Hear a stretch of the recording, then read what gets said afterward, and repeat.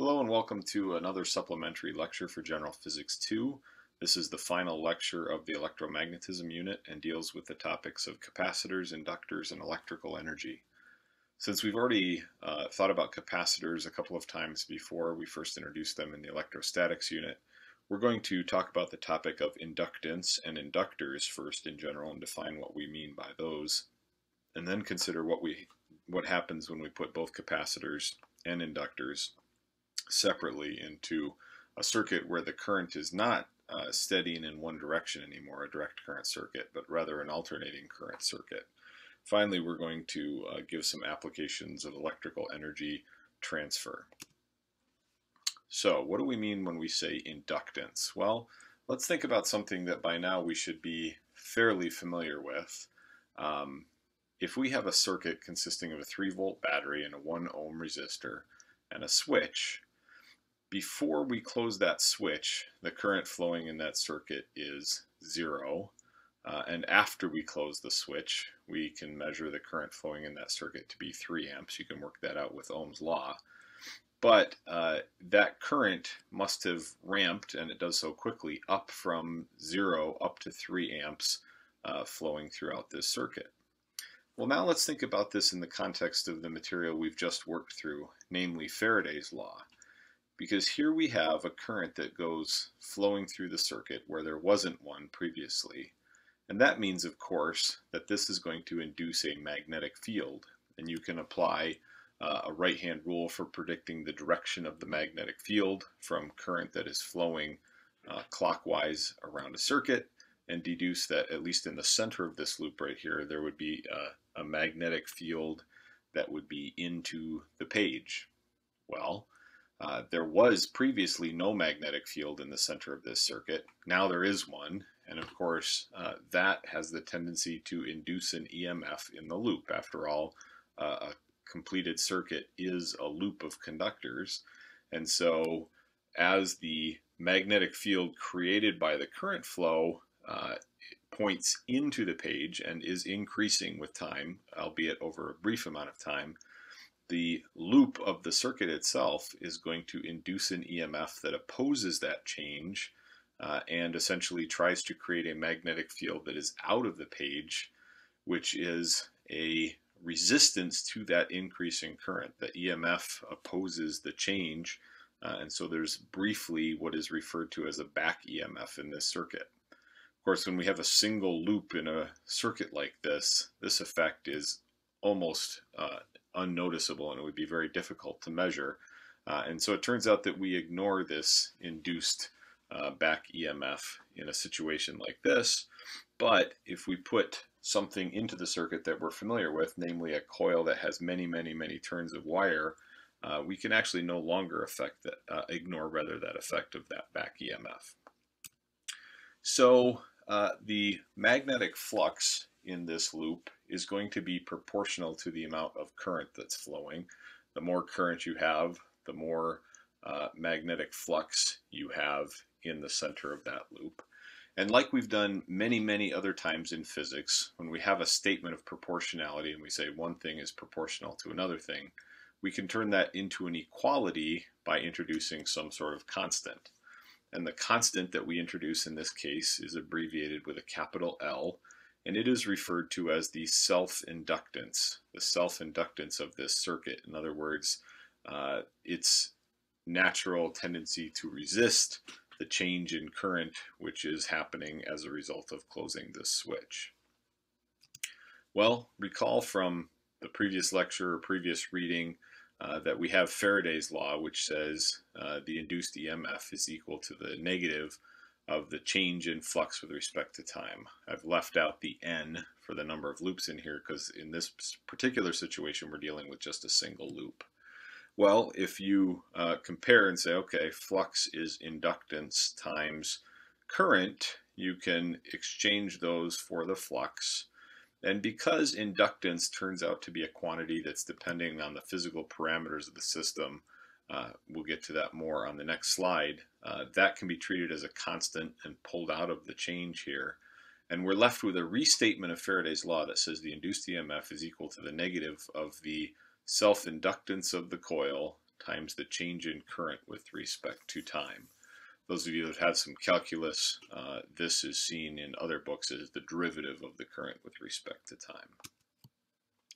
Inductance is measured in units of henries. The abbreviation is a capital H, and if you like doing things in more fundamental units, 1 henry is defined to be 1 volt second per ampere. And you can in fact work that out from this expression here. If you move all the other terms over to the other side, EMF has units of volts, time has units of seconds, and current has units of amperes. Of course, you'll occasionally see this equality rewritten in terms of different factors depending on which equation the inductance is showing up in. If you actually have an inductor in a circuit, given that we ignore the self-inductance of a single loop in a circuit because it is so minuscule, the inductor is more likely to be, or a material that you'll get a higher amount of inductance in will be a coil like we've studied so far. The solenoid coils that we've messed with in the lab previously are examples of things that can be used as inductors. So an inductor is simply a coil of wire, and we've already developed an expression for the magnetic field of a solenoid. A solenoid magnetic field, recall, is equal to that permeability constant μ0 times the number of turns in the solenoid times the amount of current that you're pushing through the solenoid divided by the length of that solenoid. This is again something we've previously defined. We've defined magnetic flux to be the magnetic field times the area times the cosine of the angle, and in this case it's the angle between the magnetic field vector and the area vector, which is a vector that's drawn perpendicular to the plane of the loop that we're dealing with. I think in Knight he uses phi perhaps for the angle rather than theta in his expression. So what does this mean? Well, if we're talking about the flux created by a solenoid, we can take the magnetic field term in that expression and replace it with how we calculate the magnetic field from a solenoid and get an expression that says the flux is equal to the permeability constant times the number of turns in the solenoid times the current going through the solenoid divided by the length, all times the area, the cross-sectional area of the solenoid. And here I've taken out the cosine theta, assuming that we get the area and the magnetic field to be in the same direction. And I'm just going to rearrange that slightly by switching the place of the current and the cross-sectional area in that expression. Faraday's law, you'll recall, says that the induced EMF is equal to minus the number of turns times the change in flux with respect to time. So now I'm going to dump all this stuff that we just said is the flux in a solenoid into that expression. So I'm just replacing the phi, the flux term in here, with all of the things from the previous line. And now let's look at what's in that expression. So this is a change in any of this stuff could change the flux. But if you're dealing with putting a solenoid coil into a circuit and having it act as an inductor, well, μ0 is a constant, so that can get pulled out of the change. The number of turns is not likely to change when you are operating a circuit. You have a certain number of windings on your solenoid, and that's the solenoid you're using in a circuit. Similarly, you're not likely to change the area or the length of the solenoid in operation.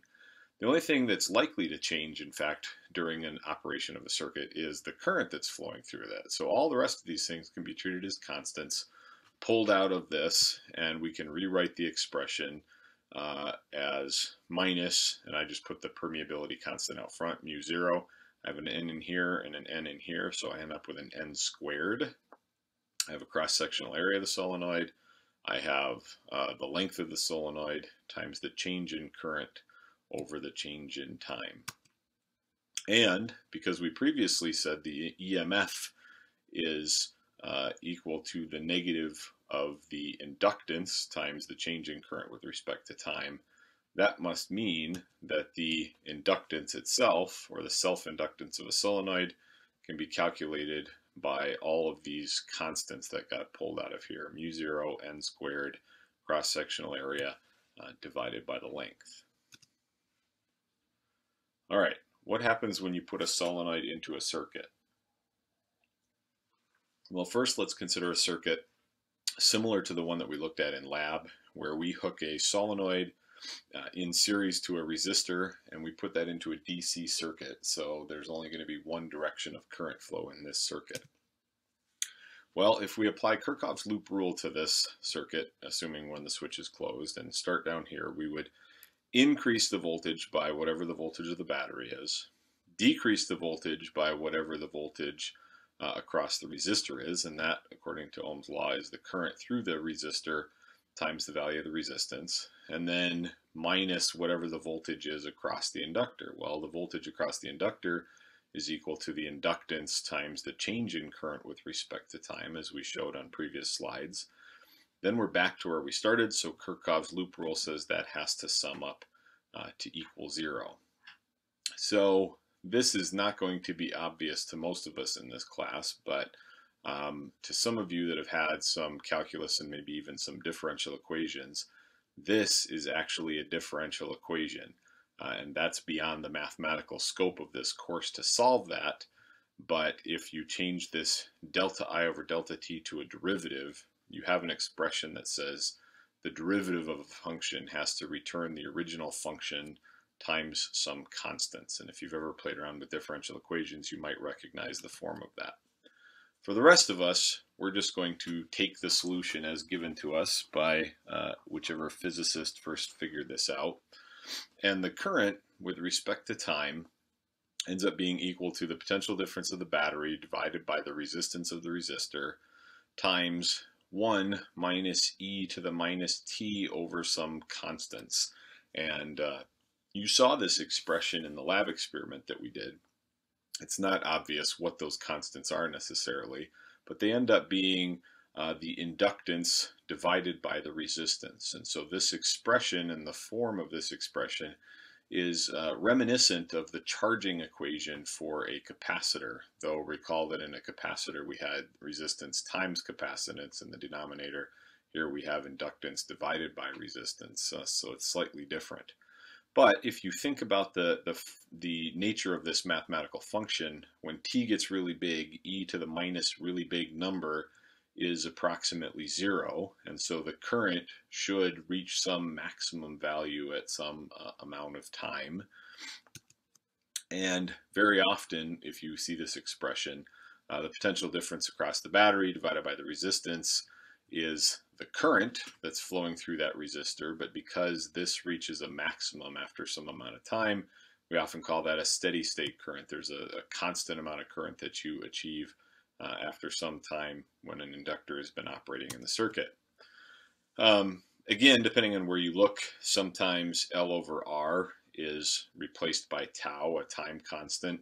Again, similar to what we did in the capacitor circuits when we replaced RC with a tau for the time constant there. And so the current here as a function of time increases, and as you saw in lab, in many situations increases very, very, very rapidly. But you have current that's increasing and after one time constant has about 2/3 of the value of the maximum current, and after 5 or 6 times constants essentially has reached that steady state current that we get. And another way you can think about this situation is when I close this switch, I start sending a current through the circuit. That current, of course, goes through this inductor. Well, the current going through the inductor creates a magnetic field in the center of that inductor, and that, of course, induces a back EMF, an EMF within the inductor that tries to oppose the change that caused it in the first place. So that inductor essentially fights against the increasing current through it, but at some point when the current in the circuit has reached a maximum and the current is no longer changing as it passes through the inductor, that inductor no longer induces any EMF, and this circuit now behaves just like a simple circuit with one battery and one resistor, and the inductor essentially is just acting like a conducting wire now. The loops and magnets and such that we played around with a couple of lab experiments ago give us the basic tools needed to understand how two devices operate, and those are generators and motors. A generator is a device that's used to convert mechanical energy into electrical energy. And of course, you might be familiar with the fact that if there's ever an emergency and you lose power, some people have generators to supply them with emergency power in situations like that. Well, in that situation, you are running some sort of gasoline motor and moving things and then converting that mechanical energy into electrical energy that you can use to power the electrical devices in your house. So I have a loop at the root of a generator, and I am turning that loop in the presence of a magnetic field. Well, as I turn that loop, that changes the amount of magnetic flux that passes through that loop. When I change the amount of flux that passes through that loop, then I induce an EMF. And when I induce an EMF, I can use that essentially as a power source to send current through a circuit. Well, if you are keeping on twisting this thing around, you will induce, you'll start perhaps at 0 and go up to a maximum EMF in one direction. But then as the loop continues to turn, the induced EMF will decrease until you're back at 0. And then as the loop is essentially 180 degrees from the orientation it started at, you're going to induce an EMF again, but this time it's going to be in the opposite direction. And so when we run a generator like this, the current that we get out of there is an alternating current, because the EMF that we're creating keeps on switching from positive to negative to positive to negative to positive to negative. And you may be familiar with the fact that our household wiring is run on alternating current circuits. And so this is a situation where the voltages are reversing periodically 60 times a second, at least in US households. And that means the current is switching direction back and forth 60 times a second. Light bulbs don't care what direction the current goes through them. And in fact, the current is, turning on and off and on and off and on and off rapidly enough that we don't see the filaments stop to glow when we have a light bulb plugged into a standard outlet. A motor is a reverse of a generator, and in fact you can, at least crudely, use one device just depending on whether you're feeding electricity into it or mechanical energy into it to do one or the other. And so in a motor, I'm taking electrical energy and I'm sending an electrical current through this loop. That is going to create a magnetic field in this loop.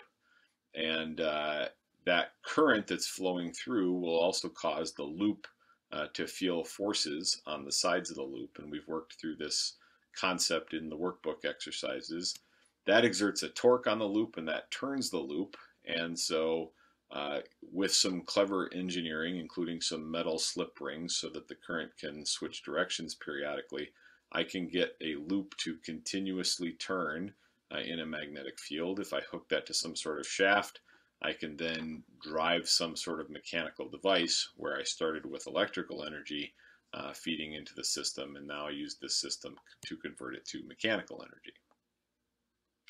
Well, both of these, here the electrical input was an alternating current, and on the previous slide, the output of that generator was also an alternating current. Brings us to talking a little bit about alternating current circuits. Again, in an alternating current circuit, the polarity, if you will, of the two sides of the circuit is periodically switching 60 times a second in our electrical grid setups. And when you draw a circuit diagram with an alternating current source, it's drawn with a circle and this little squiggly, sine wave in there, if you will. So let's now think about what happens when we put capacitors and inductors into these alternating current circuits. The book briefly touches on what happens when we put resistors in these alternating current circuits, but you can just work that out with a simple application of Ohm's law. You send an alternating current through a resistor, and it just has alternating current. One time the current's going one direction, a little bit later the current's going the opposite direction. That's true about capacitors and inductors to some degree, but they have some interesting properties when you put them into an alternating current circuit that we should talk about. So here's what I'm assuming. I'm assuming that this source has some sort of EMF, and this EMF is equal to some maximum amount of EMF that I get out of the system, but then it's varying periodically, so I'm going to use a cosine function to describe how that's varying periodically, because a cosine function, of course, if you plot it, goes from maximum to 0 to minimum to 0 to maximum to 0, or positive, negative, however you want to think about that. How quickly it changes depends on something called the frequency, how many cycles per second. If you've studied that concept in Physics 1, great. If you haven't, we will touch on it more when we get into our waves and optics unit next. Times the time. So in here, if I take the frequency, the number of cycles per second, multiply it by a time, and then multiply it by 2 pi, it ends up turning this into an angle that's measured in radians.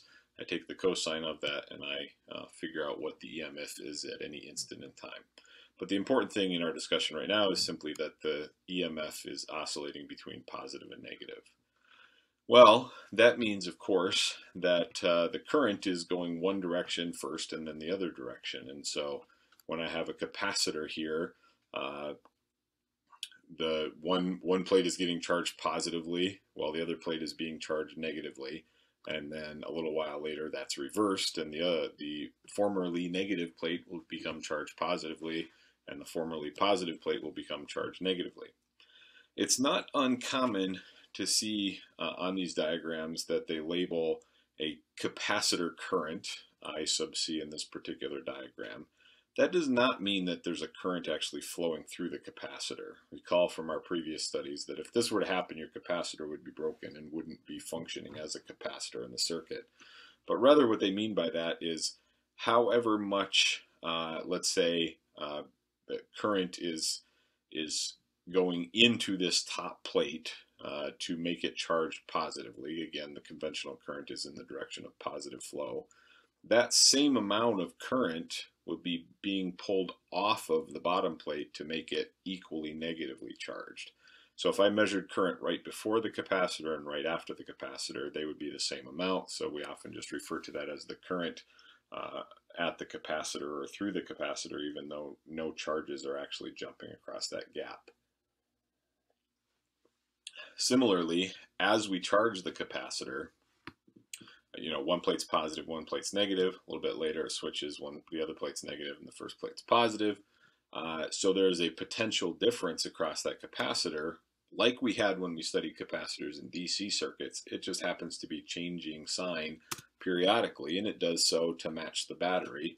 So the potential difference at some instant in time is equal to the maximum potential difference times that same cosine function, which describes the oscillation of the power supply. Well, we still have our expressions that we can carry forward from studying capacitance. So the charge on the capacitor is still equal to the capacitance times the potential difference. Recall, that's just from the definition of capacitance as charge per potential difference. The current that is flowing through the capacitor can be deduced if we think about how the charge on the capacitor is changing with time. This is just our definition of current from the beginning of our circuits work. And that means then that since charge is capacitance times potential difference, I can substitute that into the delta expression. Capacitance is going to be constant if I don't change the actual physical capacitor in my circuit. So I can pull that out of the changing expression and have this expression that says the current that flows through, and I'm air quoting here even though you can't see that, the capacitor is equal to the size of the capacitor times the change in the electric potential measured across the capacitor as a function of time. So those are those same expressions just written here, but let's take a look at the graphs from the textbook and see if we can make sense of what these are trying to tell us. So again, if I have an AC circuit, the voltage being produced by the power supply is oscillating. It's changing periodically from being positive, negative, positive, negative, positive, negative. That means the voltage measured across the capacitor is going to be doing the same thing. Might start out positive, a little while later it's 0 when the capacitor is uncharged. Then the capacitor charges in the opposite direction, so the voltage goes to some maximum negative. Then it goes back to 0, maximum positive, and keeps repeating this, endlessly as long as the circuit remains hooked up. What does that mean about the charge that's stored on the capacitor? Well, the charge that's stored on the capacitor is going to match the voltage of the capacitor from this expression, right? Capacitance is a constant, so whenever voltage is positive, charge is positive. Whenever voltage is negative, charge is negative. So the charge oscillates from maximum positive charge to 0 to maximum negative charge to 0 to maximum positive charge. But the current is related to the change in charge over time. So how is the charge changing? Well, when you just start here, if you have the maximum amount of charge, for this instant, the charge isn't changing at all. The slope on this graph is 0, so the current is 0. But then as the charge decreases, that means the current that's flowing through, or more correctly, on both sides of the capacitor, also decreases, and at some negative value. It reaches the maximum negative value when the charge is changing the most rapidly, which is as the capacitor is passing through its uncharged state. Then the process slows down a little bit as the sign of the charges on the plates is switched, and the plate that was positive is becoming more and more and more and more negative, and vice versa. Again, when I reach maximum negative charge, the current is back to 0 because the charge at this instant is not changing. And then as the charge increases or gets less and less and less and less negative, the current is increasing. It reaches a peak when the charge is changing the most rapidly, and the cycle repeats. So the current doesn't follow the voltage in this particular situation. In fact, the current is said to lead the voltage because if you look at this graph, the current reaches its maximum negative value at a quarter of the time, whatever the time happens to be. The voltage reaches its maximum negative value at half the time. So the current peaks happen before the voltage peaks, and the current is said to lead the voltage, or the voltage lags the current, however you want to think about that. So the capacitance current, again, is the capacitance times the change in voltage with respect to time. Some of the things in the book ask you for working out details of knowing the maximum amount of current, namely, what is the maximum amount of current that goes through here? Well, to know the maximum amount of current, you really have to know the maximum value of the change in the voltage across the capacitor. And the book puts forth an argument for how you can reason this based on what you know about simple harmonic motion from Physics 1. So clearly, if you remember that from Physics 1 and that those parallels make sense to you, great. I personally think it's not very easy to do because technically, to know when this peaks, you need to know some calculus. You need to take the expression for the voltage across the capacitor and take its derivative. And what that does is it kicks out a 2 pi times the frequency out in front of this. If you've not had any calculus and that argument doesn't make any sense to you, you can just accept on face value that the change in voltage with respect to time peaks at 2 times pi times the frequency times whatever the maximum voltage across the capacitor is. So if the maximum voltage across the capacitor is 10 volts, then you can multiply that by the frequency, multiply that by 2 pi, and that gives you the maximum change in voltage with respect to time. You multiply that by the capacitance, and you get the maximum current that's flowing through the capacitor. What that does tell you, of course, is that if you increase the frequency, then the maximum current will also increase. All right. I don't know why in the book they switched from the lowercase I to the uppercase I, but I was trying to match Knight's notation here. The current that's flowing on either side of the capacitor is equal to this capacitance, actually the maximum current, so perhaps that's why we switched to the capital I here.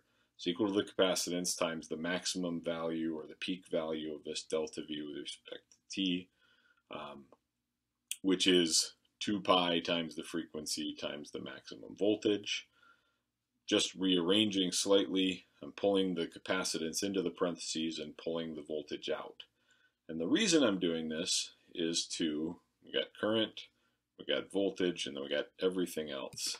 And that probably brings to mind another relationship where we have voltage and current related to one another, namely Ohm's law. So in fact, let's make that look a little bit more like Ohm's law. If we isolate voltage, we would say that maximum voltage across the capacitor is equal to the maximum current through the capacitor or on either side of the capacitor, divided by 2 pi times the frequency times the capacitance. Well, that whole stuff in the denominator here gets renamed a capital X for the reactance of the capacitor times the current of the capacitor. So capacitive reactance is defined to be 1 over 2 pi times the frequency times the capacitance. Well, capacitive reactance is not the exact same thing as resistance, but it does tell you how much the capacitor reacts to what the changes are that are happening in the circuit.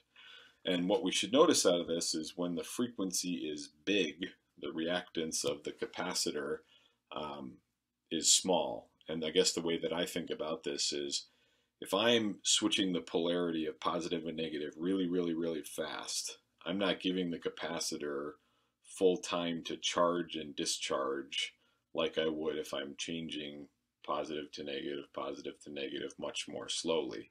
And so the capacitor will impede flow, if you will, in the circuit much more when the frequency is small and much less when the frequency is large.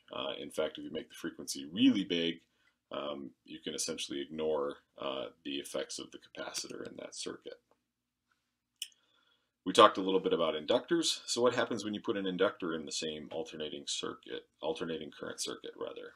Okay, so I'm still have the same EMF that I'm driving the power supply at, and that will cause a potential difference across the inductor. If they're the only two things in the loop, the potential difference across the inductor has to equal the potential difference across the power supply. So we can say the potential difference across the inductor is equal to some maximum value times that same cosine function, which helps us describe the time change that's happening in terms of the polarity of the voltage or the direction of the current, or however you would like to think about that.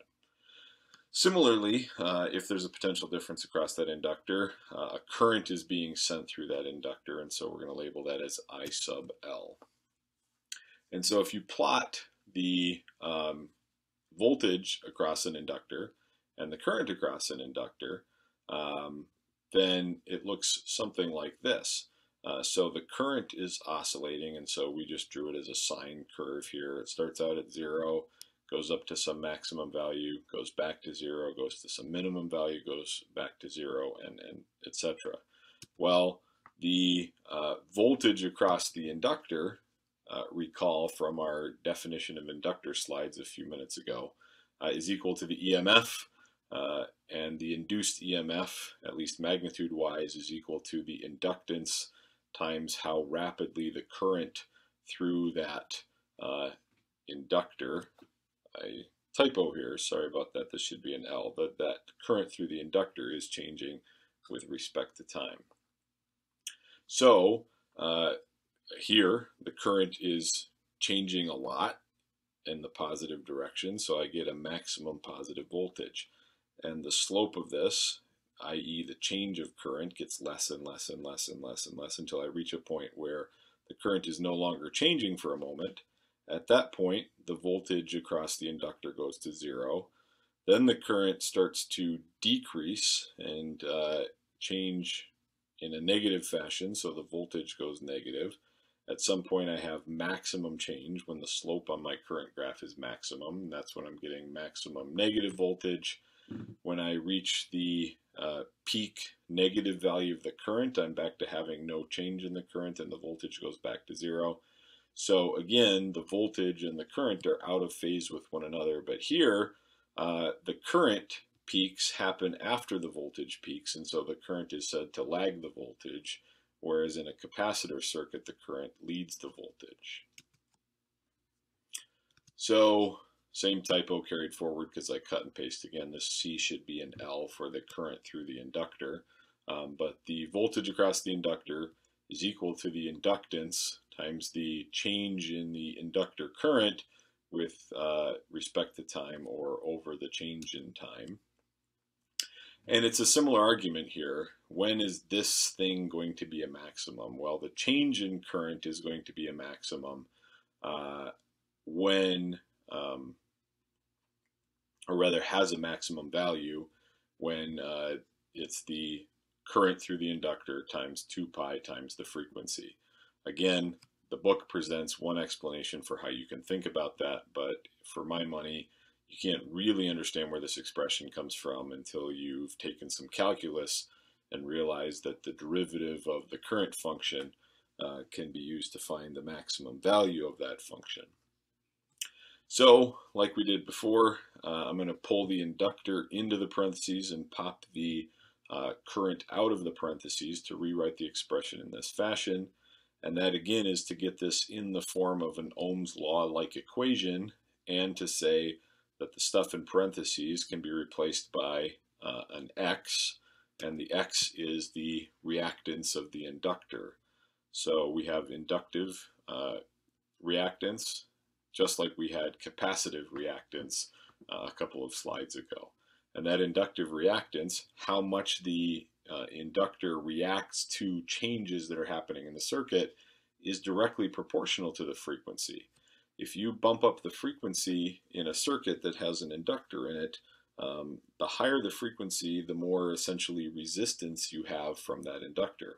Well, think about that in the context of what we've done with Faraday's law previously. If I bump up the frequency, that means I'm changing from positive to negative, positive to negative, positive to negative more rapidly than I was before. Doing that switches the direction of the current in the inductor more rapidly, and that induces a larger EMF to try to oppose that change. So there's a bigger fight against the changes that are happening in the circuit when the frequency is high. I'm not going to go into this story, but I'll just point out that alternating current circuits, as we've just been talking about for the last few minutes, are the predominant method of electrical energy transmission in the United States. But this was not always so. After people had worked out the theories of electricity and how things should work, it turns out, probably unsurprisingly, that the US, the places at least in the US that were becoming powered, were a hodgepodge of direct current circuits, like we've studied more in this class, and alternating current circuits. And this is often framed as a war between Edison, who was favoring direct current circuits, and Nikola Tesla, who was favoring alternating current circuits and was financed by George Westinghouse in his ideas for developing. If you realize that we have alternating current today, you realize that, of course, Westinghouse and Tesla eventually won, but DC did not go away super quickly. In fact, I think it was 2006 when the last hotel in New York City that had been wired with direct current electricity switched over to alternating current. So clearly that was a holdover from a bygone era, but it actually has happened within all of our lifetimes. And if you are interested, read the Current Wars page on Wikipedia, or perhaps a better historical account of it. It's a really fascinating story about the fight, I guess, for technological supremacy. But AC won out. Why did AC win out? Well, AC won out because of the power company's ability to get energy from point A to point B much more easily in an alternating current system than they can with a direct current system.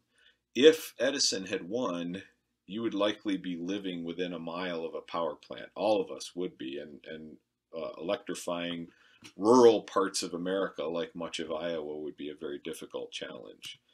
So the power company has this problem because they, of course, don't want to build an infinite number of power plants, but the more wire they have to run between the power plant and your house, the greater, of course, the resistance there is in that wire to the current flow. Even though we've been treating wires as ideal conductors, they're not. There's some resistance.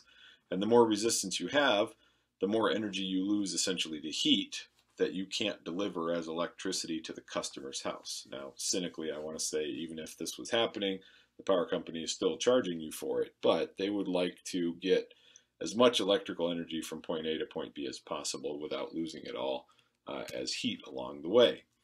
Well, recall previously we defined electrical power to be the product of voltage and current, and we rewrote that as voltage squared divided by resistance, or current squared times resistance, all using Ohm's law. Well, it's this last expression that sheds some light on what's going on here.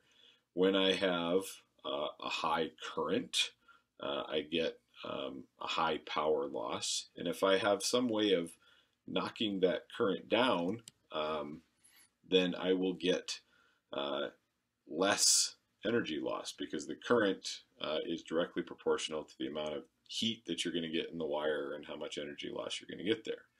So you can deliver the same amount of energy per time, the same amount of power, if you look at the original expression for power here, if you have high voltage and low current, or if you have low voltage and high current. And of course, if you want to reduce your loss, you want to go with high voltage, low current. And so you are probably familiar with the fact that, all across our cities there are high voltage power lines transferring energy from the electrical, generating plants to the end user of that electricity. But given that we have a very large reservoir of charge that we're connected to there, it would be dangerous, of course, to run wires that have 500,000 volts down to your house. In your house, there's 120 volts and 240 volts, and that's about it. So how does the power company transmit it at high voltage, but then get it to lower voltage to deliver to you? Well, they use a device called a transformer, not the kind up here on the left, but rather the kind up here on the right, at least shown in part of this picture, that can change low voltage to high voltage or high voltage to low voltage. How does a transformer work? Well, if you've ever ripped apart a power adapter like this one, actually I guess this is just a charger, not necessarily an adapter, you may have seen something inside that looks like this. It looks like two coils of wire, and if you look closely, you'll notice that these two coils of wire do not have the same number of turns. This wire is a bigger diameter wire, and this one's a smaller, so this has many, many more turns than this one does, and that actually allows us to step up or step down the voltage in this arrangement depending on which way you're sending power into this device. So a theoretical picture of a transformer looks something like this. I have some sort of iron core. Iron is a good transmitter of a magnetic field, so I'm going to use something like an iron core. I'm going to wind some wires around one side, and then I'm going to wind some wires around on the other side, but I'm not going to have the same number of windings on both sides of that transformer. So what do? Well, I send a current in on the primary side here, and that passes through a loop in this wire, and that creates a EMF, and the EMF in a single turn gets multiplied by the number of turns I have on that side, and we can say that is the EMF on side 1.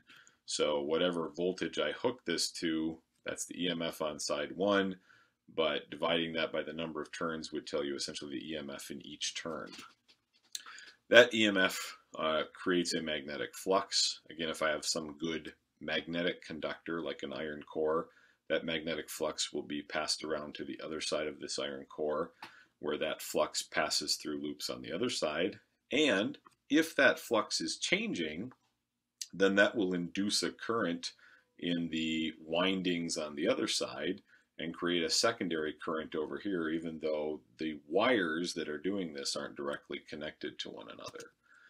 If we assume perfect, which is of course our favorite thing to do in these theoretical physics texts, we would say, okay, well, over on side 2, the EMF through a single turn here is the same as the EMF through a turn over here, if I didn't get any loss in the transmission there. But the total EMF on side 2 is then that EMF in a single turn times the number of turns I have over on my secondary side. So if the EMF the EMF in a single turn are the same on both sides, then I can rearrange things to write this ratio that the EMF on side 2 over the number of turns on side 2 is equal to the EMF on side 1 over the number of turns on side 1. EMF, of course, is our fancy way of saying, the maximum potential difference. So more commonly, we end up just writing this as the potential difference on side 2 over the number of turns on side 2 is equal to the potential difference on side 1 over the number of turns on side 1. Again, if we're assuming there's no energy loss in this, which of course is not true if you've ever felt one of these power adapters, they're warm, they're always losing heat, but we're going to assume for the sake of this argument that the power we get out of one of these is the power that we put into one of them.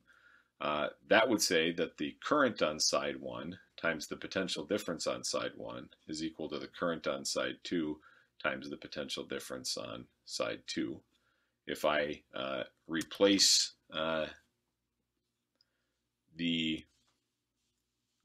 if I solve for I2 by moving potential difference on side 2 over to this side, so that's what I've done here in step 1, the ratio of the potential difference on side 1 to the potential difference on side 2 can be replaced by the ratio of the number of turns on side 1 to the number of turns on side 2 from rearranging this expression over here.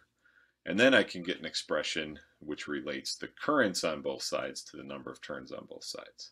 So what do these two expressions tell us? Well, if, like I have in this picture, N2, which would be the secondary side, is smaller than N1, then whatever potential difference I fed in on side 1 is going to be reduced to a lower potential difference on side 2, because there are fewer turns over here.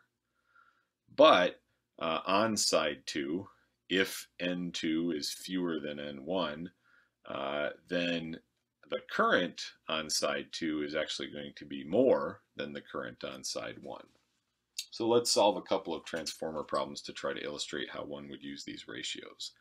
So in this, neon lights, which you may be familiar with, are an example of light produced as a result of an electrical discharge in a tube filled with a gas which emits a characteristic color. The light emitted by the discharge tubes is important in the study of atomic physics.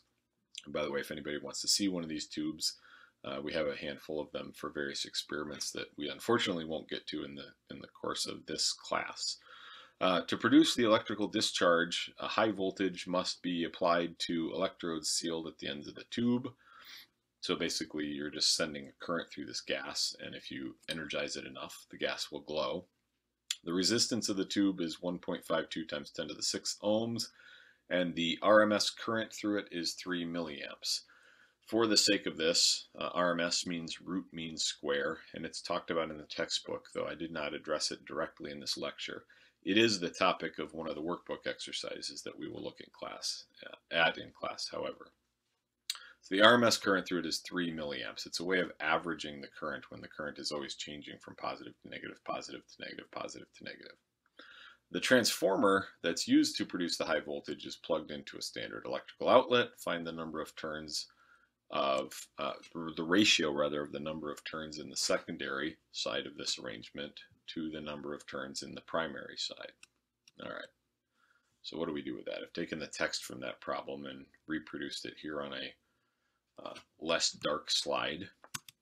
So for an ideal transformer, we previously showed on the theory slide that the potential difference on one side to the number of turns on that same side, that ratio is the same as the ratio of the potential difference on the other side to the number of turns on the second side.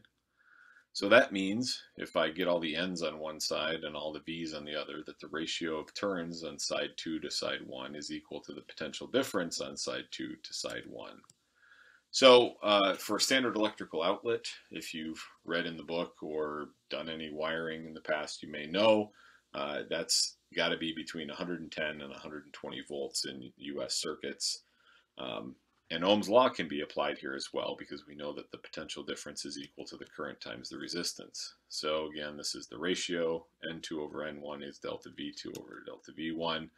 But the potential difference on side 2 is the amount of current we have on side 2 times the resistance on side 2. Side 2 being the output of this tube where we have this high resistance.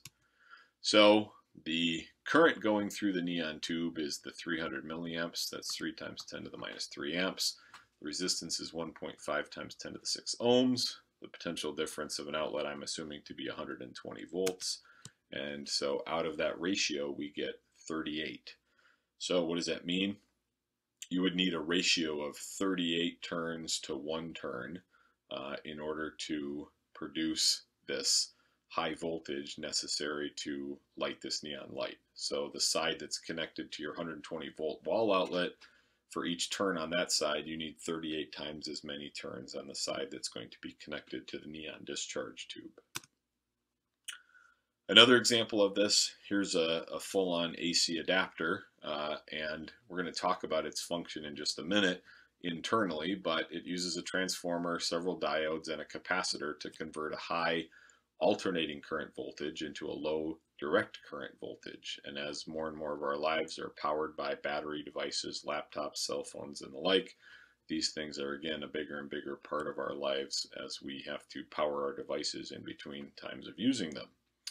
So if you look at it, it has a bunch of specs about this. So somebody made this, it's a certain model, but you would put in a 120 volt alternating current signal in here at a frequency of 60 hertz and 200 milliamps of current. And that power adapter would convert this to 12 volts direct current and 400 milliamps of current.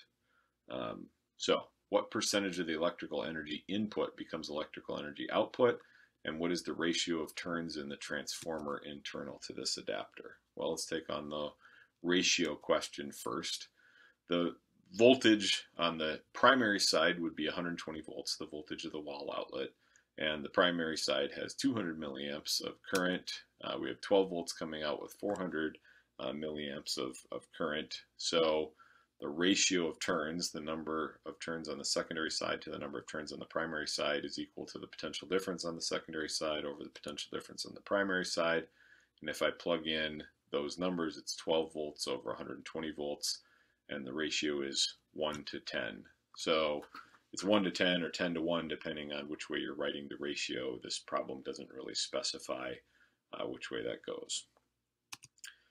How much, what percentage of the electrical energy input becomes electrical energy output? Well, to do that, we have to use both the current and the voltage numbers off of this.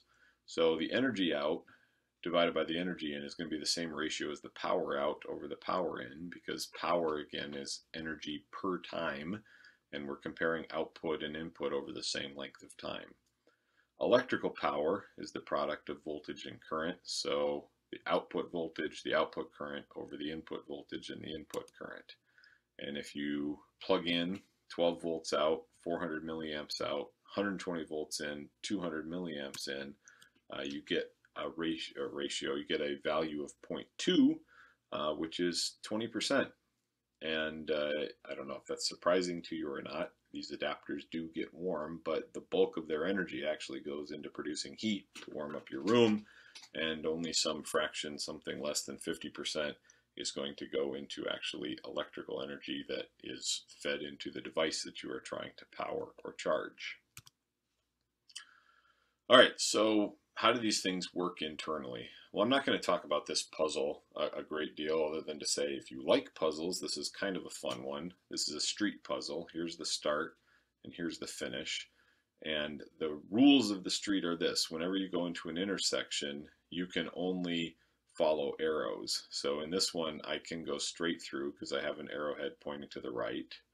And I can also curve up and go in this direction because I have that curved line meeting another arrowhead here, but I can't do any sharp turns, so I can't go in here and then turn and go down. This is an illegal turn here. So at this first intersection, I can only go straight through or up. If I go up, I can go over, and then if I hit here, I have to go down because there's no line connecting straight across. If I instead went straight to the right when I went to that first intersection, I get into intersection number 2. I can no longer go up because there's no arrowhead there, but I can go down or to the right. And so the challenge is, can you navigate your way through this puzzle and get to the finish street, starting at the start street, following all the posted signs? Well, Again, that's an exercise for anybody that's curious, bored, or wants to do something like that. But what it's meant to illustrate is that networks can be accessed different ways when there are combinations of one-way streets, if you will, for things to pass through. And so this is the internal guts of an electrical power adapter. We've spent some time talking about this piece of the power adapter, which is the transformer. It takes the 120 volts in, or what have you, turns it into 12 volts out, or again, whatever voltage output you want to have. But there's also this within a power adapter, a network of 4 diodes, and this, which you may recognize, we've seen this before, as a capacitor. So why do we have all of those things in the power adapter? Well, here's a schematic of a power adapter. I have some sort of alternating current supply over here. It's feeding into the transformer. So this is the symbol for our transformer, which is changing 120 volts AC in this particular diagram down into 9 volts AC. Here's my diode network, and what a diode is, simplistically, is a device that only allows current to pass one direction through it. So it's like a one-way street in a network of streets. The current can go in the direction of the arrow, but cannot go back in the other direction. I have a capacitor over here as well, and then I plugged this into, I guess, the radio that is my device I'm trying to power with this AC adapter. So what happens here? Well, when I send alternating current through here, I'm sending current in one direction through this coil. That's inducing a current in a certain direction in this other coil. Let's say it's such a direction that it's sending current into the rest of the circuit to the right up here. Well, the current that goes to the right up here reaches this junction and tries to split. And so it could either go through diode 1 or diode 3. Whoop, can't go through diode 3 because that one-way street is in the wrong direction. But it can go through diode 1, so current will go up here. Again, here's a junction where it could split, and it could either go through diode 2. Oh, can't go through diode 2 because it's the wrong one-way street, so I guess all the current has to go up at this junction and to the right. Reaches another junction, and here it can split. There's no diodes in here, so part of that current is going to feed down to the capacitor and start charging up the capacitor, and part of that current is going to feed into the device you're trying to power with this adapter. The stuff that you're sending into the device, passes through the device. There's current flowing through the device, but the current heads back towards the starting place. Similarly, the current heads back from the other side of the capacitor, and those two currents match each other. Those currents combine here at the junction and form a current that's going across this wire and reaching this junction point. At this junction point, the current can either flow through diode 3 or through diode 4, but flowing through diode 3 would take it back to a higher value of electrical potential. So it ends up going through diode 4. And again, similarly, if it went through diode 2, that would take it to a higher value of electric potential, and the current's trying to flow to lower values of electric potential. So the current is going to complete the path, go over this bridge, and back to the starting place. So this is the direction of current flow in one instant. Well, we have an alternating current power supply, so an instant later, the current has switched direction everywhere in this circuit. What's going on there? Well, now the current back here has switched direction, so let's track the current that's going down here. It goes across the bottom here, up here, and reaches this junction, and has to go through diode 2 because diode 4 is a wrong way. So it passes through diode 2, and you'll note we're back here at this junction that we were at before after passing through diode 1 with the current going in the other direction. So current comes over here, part of it goes to the capacitor, part of it goes to the radio. The capacitor current continues on, the radio current continues on, they come together and they reach this junction again, but here they have to pass through diode 3 rather than diode 4 because diode 3 is the path to a place of lower electrical potential in this particular arrangement. So the transformer in here changes high voltage to low voltage most commonly, though it could change low voltage to high voltage as in that neon tube example. The diode network takes current that's switching direction over in this part of the circuit and makes sure it's always going the same direction in this part of the circuit. The function of the capacitor is when there's a lot of current flowing in here, that excess charge builds up on the capacitor. But because this is alternating current, a little while later that current is going to drop off to nothing for a moment, And when it does so, that capacitor actually discharges into the radio to maintain a constant current flow through the radio. So you have a transformer changing the voltage, the diode network funneling two-way current into one-way current, and the capacitor charging and discharging to maintain a relatively constant current flow through the device you're powering with your adapter. I'm going to wrap this up by just a couple of minutes of mention of some topics of electrical safety. After all, what use is it to study electricity in a physics class if you don't learn anything that could save your life or somebody else's, or at least keep you from giving yourself a massive shock? So what devices do we have that create electrical safety? Well, one of the things is that third prong in your grounded outlets. What in the world is that third prong for, and do I need it, and can't I just plug it into an adapter that has two and plug that into my old outlet in my old house? Well, you can, and of course we've all done that, but it is not the safest thing. Why is it not safe? Well, let's say I have an alternating current supply, and so that means it's feeding current in through my wall receptacle, and then I'm going to plug something in there like my dryer, for example. Well, if I just have a two-prong plug plugged in and I put that in there, the current is going one way through the heater. A little while later it's going the opposite way through the heater because this is alternating current. But again, the heater is like a bulb filament. As long as it has current passing through it, it's going to be glowing hot, so it doesn't matter what direction that current is going through. But that current returns back in here, and then one part of this circuit is hooked to ground, which just means I've hooked it to a big reservoir of charge. Literally in a house, it's supposed to be the ground, and the electrician wiring your house is supposed to drive a conductor into the ground outside of the house for excess charge to be dumped into should you need such a thing. Well, why would you need such a thing? Well, let's imagine that the dryer is old or something happens and one of these wires becomes disconnected in the dryer. Well, in that case, charge will build up in the dryer and try to seek a path back to the 0 point or back to ground. It can't go into this wire where it was broken, but it can go into the casing of the dryer, and if you are a balding middle-aged person and touch the dryer, that current will flow through you down into the ground and possibly be detrimental to your health. How do you stop that from happening? Well, you can stop that from happening if you have a device that uses a grounded plug, because in a grounded plug, literally that third plug is connected, that third prong of the plug rather, is connected somewhere on the casing of that device. So in the event that the actual circuit that we want to work that contains the heater breaks, any excess charge that's dumped into the casing on that dryer is going to be dumped back through the conducting wire into the ground and back to ground, and not through you, because again, that charge is trying to choose the path of least resistance, and through a conducting wire is less resistance than through you. Electricity, we've been dealing with currents of tenths of amps, amps, and the like, but when you get up to the amp scale, it can actually be detrimental to your health.